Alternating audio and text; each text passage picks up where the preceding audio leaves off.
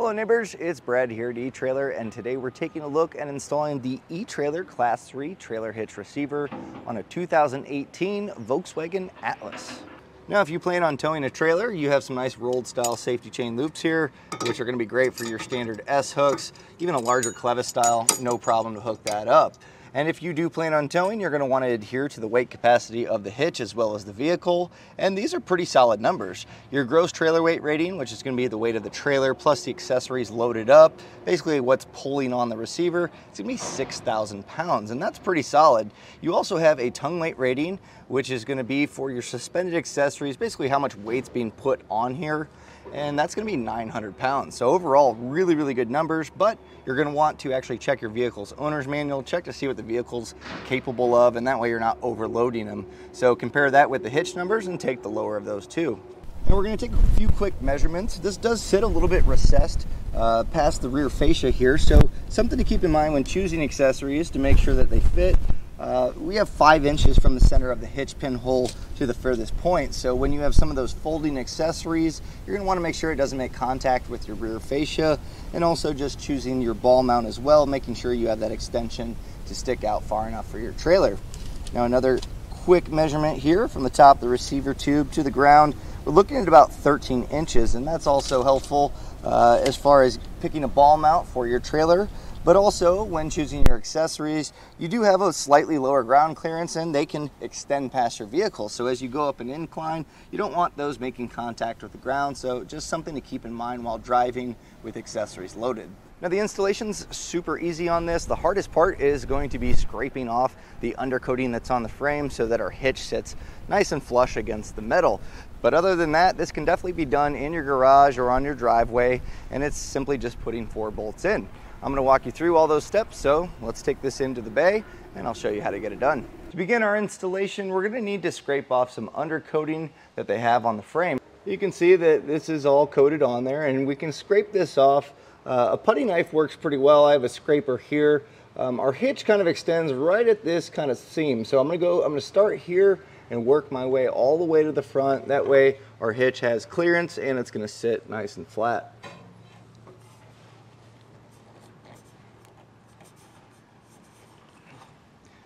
And if we can get a nice opening here, we can kind of work away at the rest of it. This is going to be a little bit tedious, so make sure you have a nice putty knife or something that's going to be strong enough to get this all off.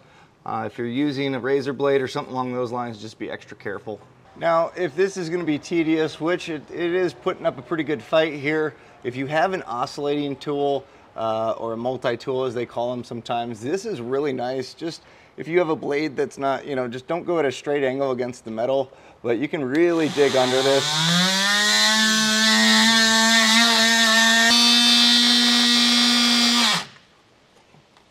So now at this point, we're going to be using a fish wire technique to get our carriage bolts and our spacer blocks here in place, and that's going to create the stud for our hitch to mount up to.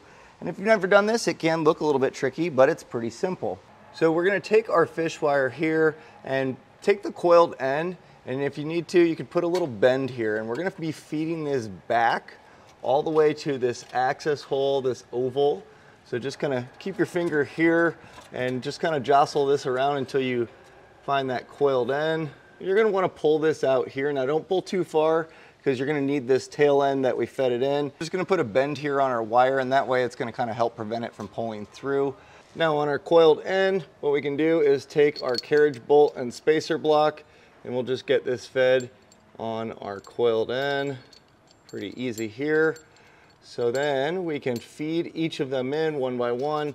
So spacer block, we'll just kind of push this up in the frame rail. And same with the carriage bolt. Now it might get a little tight here, so you kind of put it in at an angle, and some of that undercoating here might kind of make it a little tricky, but sometimes it's easier to put the head in first. So just kind of find a sweet spot there. And it's pretty close here, but we should be able to get this in. There we go. And you can just feed that carriage bolt up, and then from here we're just going to pull on our end where we fed it in, jostle it around a little bit, and we should have our stud pop through. Now keep your fish wire attached. It's going to make it a lot easier to keep this in place when we push the hitch up. That way it doesn't push back in the frame.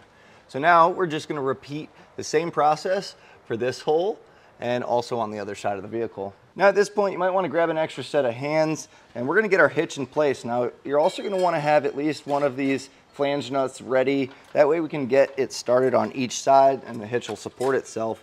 And those bends we put in the fish wire kind of work twofold. We're going to feed these into our hitch, and those are going to kind of keep those in place. So as we raise this up, just kind of pull wires along as you go. And you may have to kind of raise this up over the exhaust to kind of get that to fit. And then what we'll do is kind of get our stud to feed through here.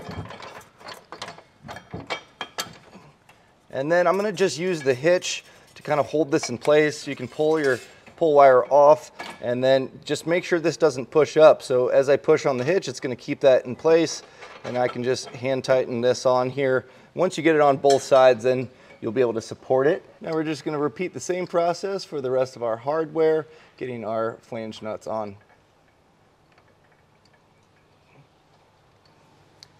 And if you can't use the hitch to hold it in place, it might help to just kind of use your finger or a flat head screwdriver, just kind of hold tension on it just to kind of get those first threads started. Now at this point, we're going to tighten these down, but you have a little bit of wiggle room here on the hitch, so just make sure you have it perfectly aligned in the center or exactly where you want it. And then we're going to be using a 3/4 inch socket to just get these tightened down, make it nice and snug. Now we're going to come back with a torque wrench and torque them properly so you don't have to get too crazy here. So now we're going to be using the torque setting that's found in the instruction manual. And we have torque wrenches available here at eTrailer. You can generally rent them at an auto parts store as well. This is just going to make sure that we have them tight enough to where they're not going to loosen up over time. But also you can over tighten hardware as well, causing stress on the threads. So we'll just go through and torque these all down.